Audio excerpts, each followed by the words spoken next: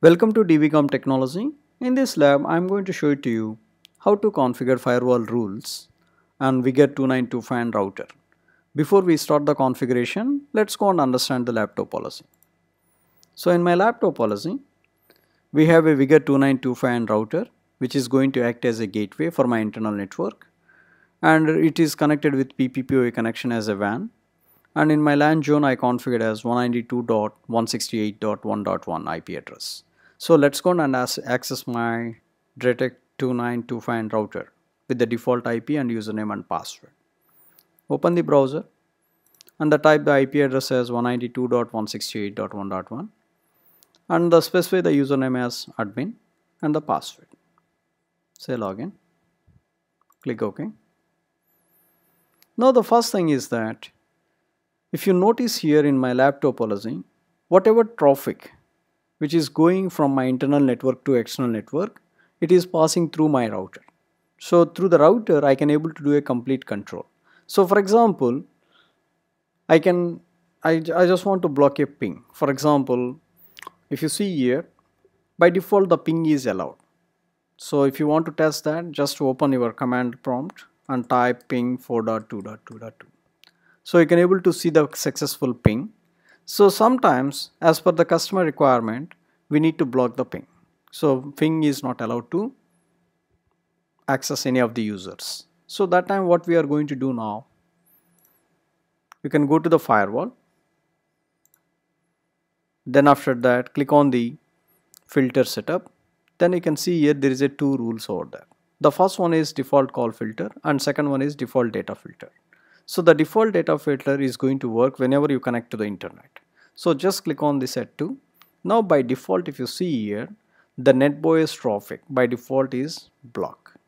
So these are the rules which is going to execute one by one. So the first rule is 1 and second rule is 2, 3, 4, like this is going to execute. So now what I am going to do now, for you to understand, I just put the continuous ping 4.2.2. But before that, I just want to show you what's the IP address of my device. So let's click here, open network and preferences. Then after that, if you see here, the Ethernet is connected with 192.168.1.10. So right now, I got the IP address from my DrayTek router, which is 1.10. And my DrayTek router is 1.1. So now my concern is that whenever 1.10 is trying to ping, I just want to block. Not only 1.10, the whole network, which is 192.168.1 network, I don't want allowed to go to the internet, or I don't want to do any ping from internal network to external network. So for that, what I'm going to do now, I will keep the continuous ping, which is ping 4.2.2.2. Now I'm going to write the policy. So just click on the rule number 2. Then after that, enable. So I'm going to say, for example, block ping. Now the direction. So the direction is going to specify from where to where. So I'm going to specify from LAN to WAN. What is the source? The source, you just click on edit. Then if you see here, there is a address type. So in the address type, I am going to select this subnet, the whole subnet, which is 192.168.1.1. Then what's the subnet mask? The subnet mask is /24. Then after that, click OK. Then what's your destination? Destination can be anything. And which service? So the service type I am going to specify as, if you see here, the protocol is ICMP. In case if you define by your own, you can able to select from that. So I am going to select as ICMP, then click OK. Then after that, the filter. The filter I am going to say block immediately. Then after that, click OK. Now, after this, just go down and say OK. Now you see here, the ping is blocked. Now you can see there is no ping at all. Now what I am going to do now, I just want to disable this policy. Then just go down and say OK. Now you see here, there is a ping is going to start again. So this is how it's going to work. Now I'm going to enable again. I don't want to do the ping. So say OK. Now see here, it's going to block. So this is how it's going to work, the rules. So the next rule is that what I'm going to show it to you. Let's open my slide, and if you see here, configure the new rule to allow specific ports to allow internet access. So for example, right now at the moment everything is allowed, there is no restrictions, but as per me, to allow the internet access we need to allow either DNS, there is a specific ports over there to access the internet, the DNS, HTTP and HTTPS. So right now what I'm going to do now, I'm going to allow only these three specific ports. Let's go and see it.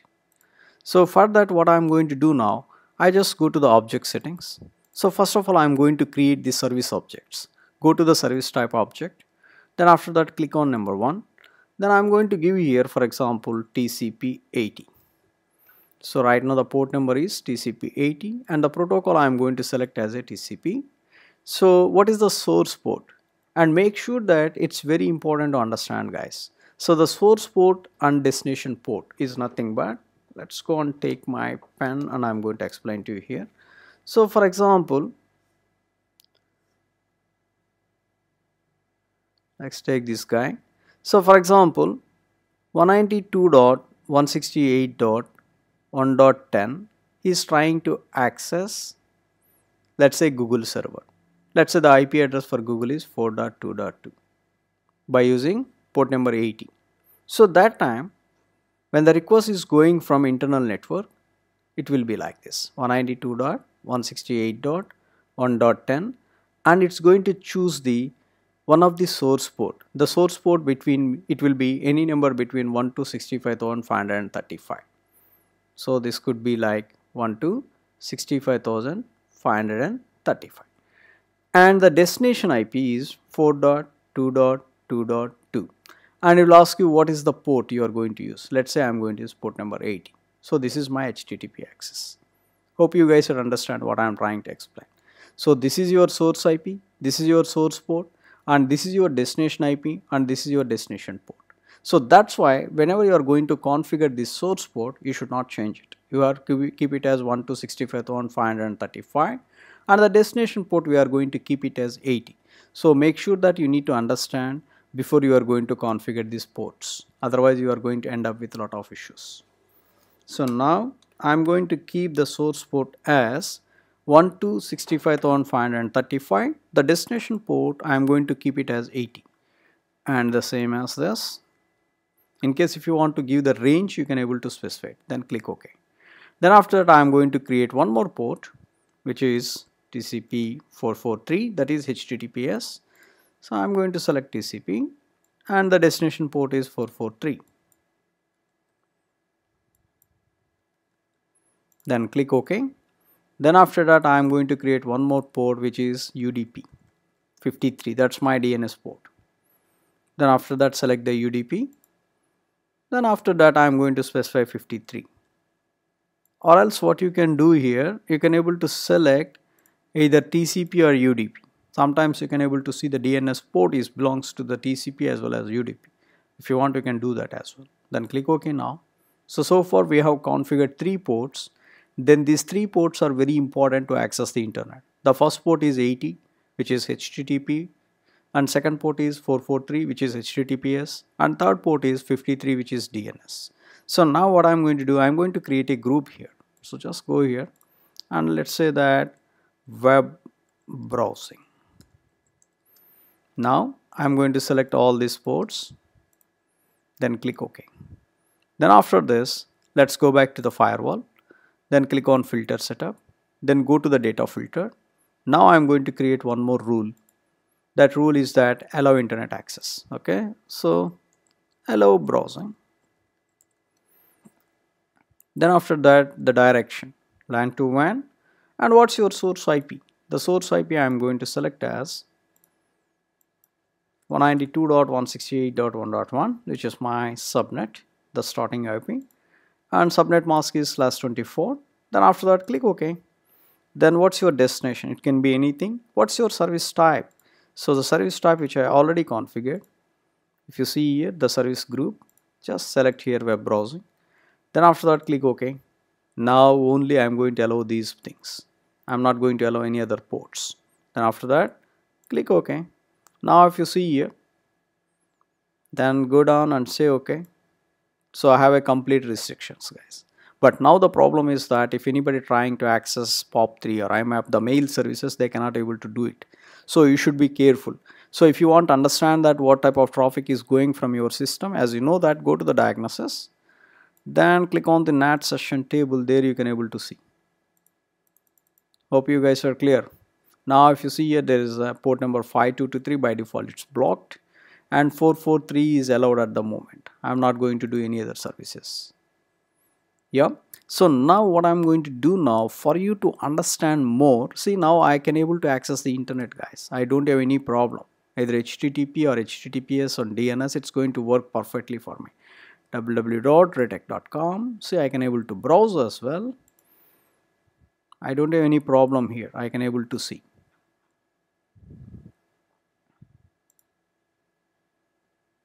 See here. But now what I am going to do now, for you to understand more, I just go to the firewall rule, then I am going to the filter setup and click on the data filter, and I am going to create one policy, like I am going to block everything, guys. Okay, block everything. So now what I am going to do, the direction is LAN to WAN. The source IP address, I am going to specify the subnet as 192.168.1.1 and the subnet mask is /24. In case if you want, you can create the object as well. There's no problem for it. Say okay now. Now I just want to say destination can be any and service type is any, and immediately I'm going to say block. Now click OK. Then after that go down and click OK. Now you need to see here, guys, one important thing here. So this is blocking. Say okay. Now still I can able to access the internet. See here. So for example, I just want to go here, www.youtube.com. there you go, I can able to access, and still I can go and access everything here. What's the reason? See here, I can able to browse. I don't have any problem. But the problem is here, these rules, they are going to execute step by step, guys. So the first rule execute in the first, after that second, if doesn't match, then it will go to the second. If doesn't match, it will go to third. If doesn't match, it will go to the fourth. So now what I'm going to do now, for you to understand, I'm going to make it this one up. The moment when I make it up, let's see what's going on, guys. See, now say okay. See the surprise now. You try to access anything, news site. Okay, let's go and do that. www.gulfnews.com. See here, it's rounding because you are not able to access anything. This is the beauty of the DrayTek, guys. You have a complete control. Now I am trying to browse something. Let's go here. Let's say that I want to do some AP comparison. See, it's simply rounding, guys. See, I cannot able to access anything. Try again. Try google.com. Try again, www.google.com. Let's close this and try again. Yeah, just open this, www.google.com. see, I am not able to access anything because the problem is that this policy is blocking all the traffic. So now I'm going to make it down again, so that, see here, now the allow browsing policies came into third and blocking policy it went to the fourth. So now what I'm going to do now, let's go here and click on OK. Now check it here. There you go. Try DrayTek.com. There you go. Because this is how these firewall rules are going to work.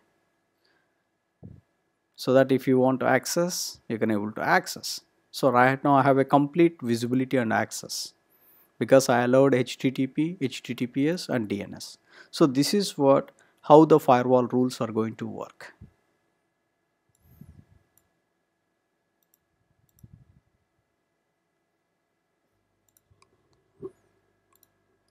Thank you for watching.